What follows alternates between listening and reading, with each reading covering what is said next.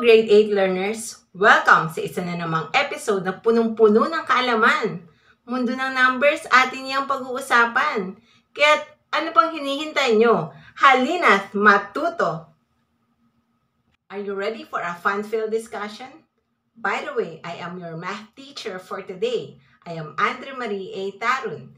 Stay tuned in for another exciting Grade 8 mathematics lesson only here at HALINA'T MATH-TUTO sa Dasmariñas North National High School. In week 2 of quarter 1, we will talk about rational algebraic expression. To be specific, you will be able to illustrate rational algebraic expression and simplify rational algebraic expression. Bago tayo magsimula, siguraduhin hawak ninyo ang inyong ballpen, scratch papers, para masundan ninyo ang ating talakayan. Are you ready? Let's start! Last week, we were able to factor completely different types of polynomials. Polynomials with common monomial factor, difference of two squares, sum and difference of two cubes, perfect square trinomials, and general trinomials. Now, let us go to our topic, rational algebraic expression. If you can remember that a rational number is a ratio of two real numbers. For example, 3/7. While an algebraic expression is composed of a term or group of terms. Example, 2x plus 4.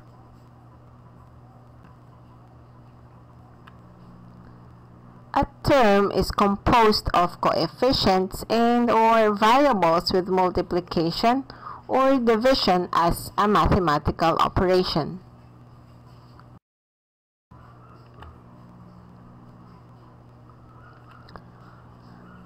So, what is a rational algebraic expression? It is an expression that can be written as a fraction of the form P over Q,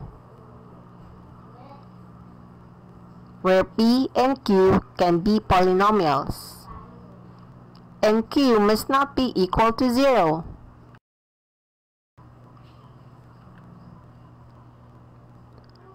In other words, a rational algebraic expression is an expression whose numerator and denominator are polynomials.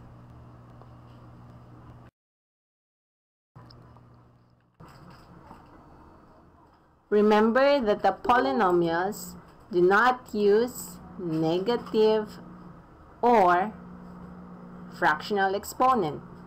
Like for example, x raised to -3. This is not a polynomial since the exponent is negative. Another example, x raised to 2/3. This is not a polynomial because the exponent is a fraction. Another, polynomials do not have variable in the radical sign. See, this is not a polynomial because we have square root, we have a radical sign, square root of 3x. In this exercise, let us determine which of the following is a rational algebraic expression or not. Is 3x minus 1 a rational algebraic expression? It's not, because there is no denominator that is a polynomial. What about a squared minus a plus 2? This is not, because there is no denominator that is a polynomial. And is 2 over c raised to -2 a polynomial? No, because the variable has a negative exponent. Okay, let's try this one. Is this a rational algebraic expression or not? 7x divided by 9xy. Yes, you are correct. This is a rational algebraic expression.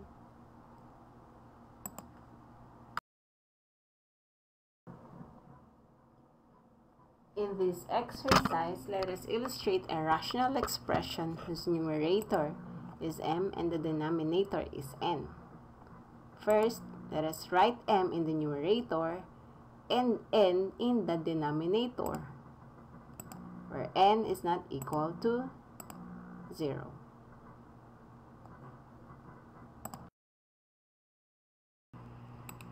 Now, given the expression x plus 15 and 3x, illustrate two rational expressions whose value of x is not equal to 0. First illustration is x plus 15 over 3x, where x is not equal to 0, because when x is equal to 0, you will get 3 times 0 is equal to 0. Another is 3x over x plus 15, where x is equal to negative 15, because when x is equal to negative 15, you will have negative 15 plus 15 is equal to 0. Now, let us simplify rational algebraic expressions.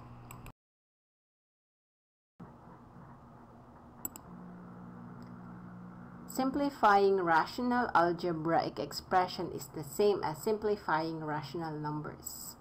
Both uses the concept of factoring out, and canceling the GCF.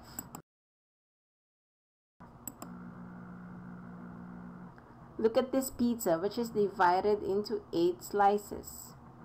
What if you are so hungry and you ate 4 slices? How many are left? What fraction is given by this illustration? There are 4 slices left out of 8. What do you remember about writing fractions? Fractions can be written in lowest term or simplest form.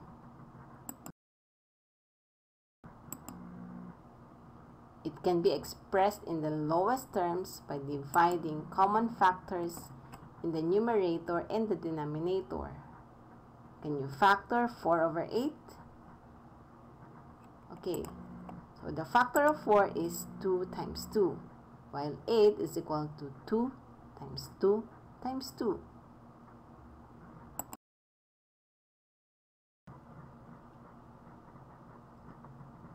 Now, we can see that there are 2 common factors, which is 2. We divide the common factors. 2 divided by 2, we're left with 1. And 2 divided by 2, again, we are left with 1.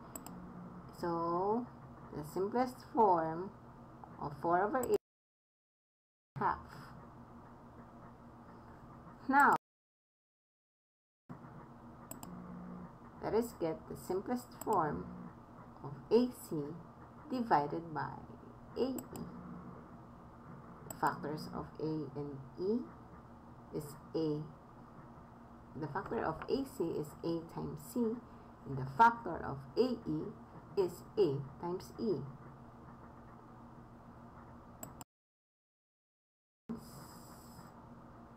Since we have A as common both to the numerator and the denominator, we'll have to divide it and cancel it out, and we are left with what? C. So the simplest form of AC divided by AE is equal to C over E.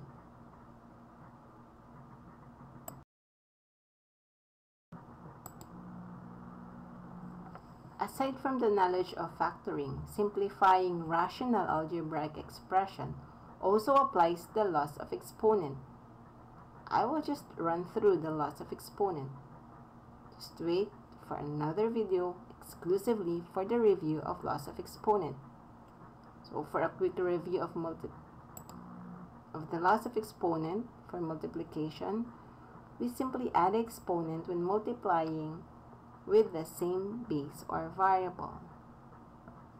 In getting the product of a raised to x times a raised to y, again we just add the exponent. So a is equal to x plus y.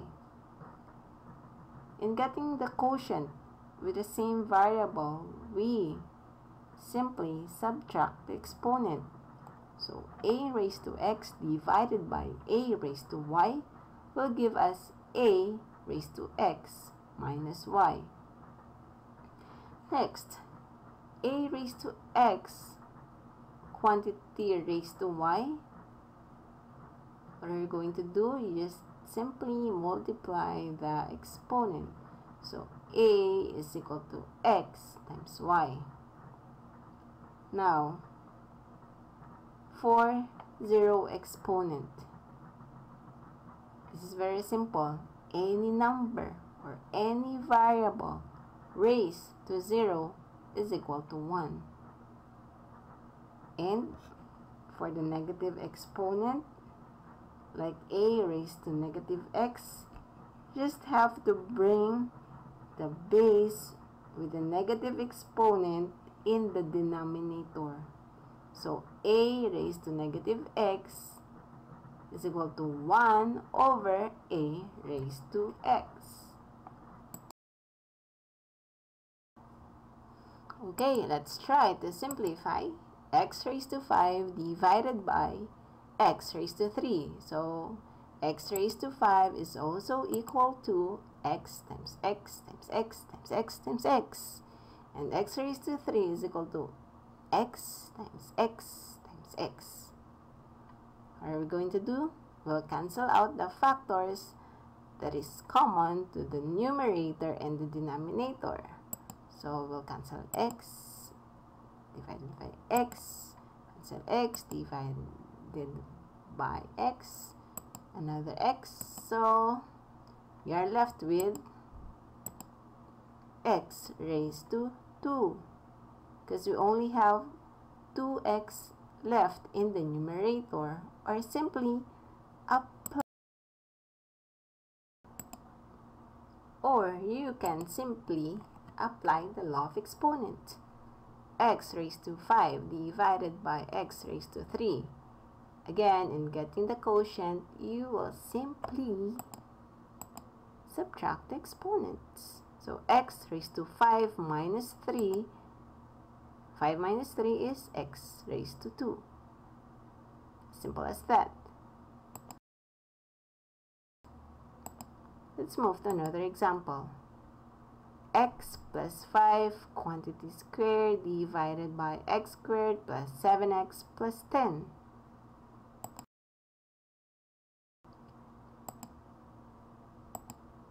Okay, so x plus 5 quantity squared will give us x plus 5 quantity multiplied to x plus 5. Now, for the factor of x squared plus 7x plus 10, it will give us x plus 5 multiplied to x plus 2. Now, since we both have x plus 5 in the numerator and the denominator, we'll have to divide it. It will give us 1. And we are left with x plus 5 divided by x plus 2. So, x plus 5 quantity squared divided by x squared plus 7x plus 10 will give us x plus 5 divided by x plus 2.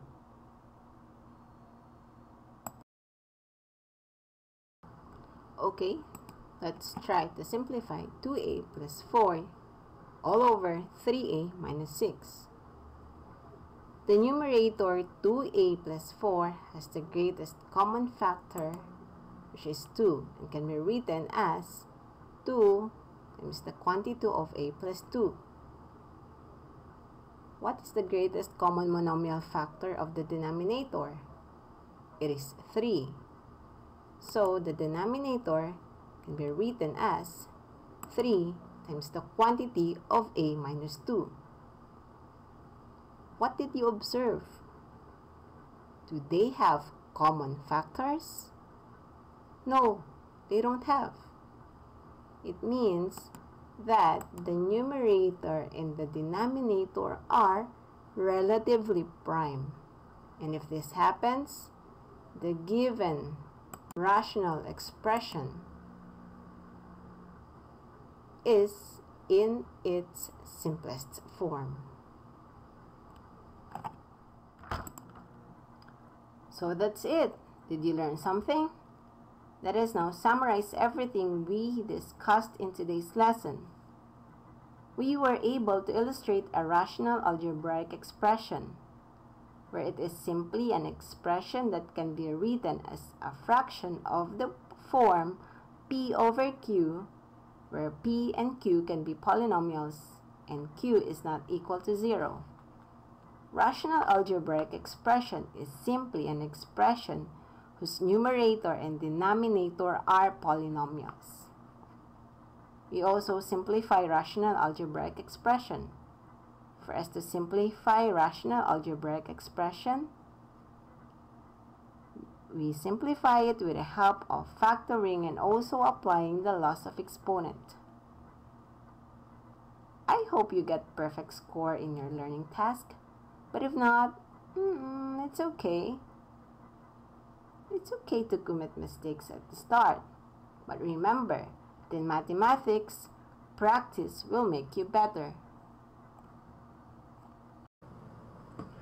Okay, since everything is clear now, you may start answering the learning task of the week. And please do not forget to like, share, and subscribe in our YouTube channel so you will get updated on our latest uploads. At yun na nga, natapos na naman ang ating talakayan. Hanggang sa susunod na linggo, dito lang sa programang punong-puno ng kaalaman. Mundo ng numbers, atin niyang pag-uusapan. Kaya't ano pang hinihintay nyo? Halina't Math-TUTO!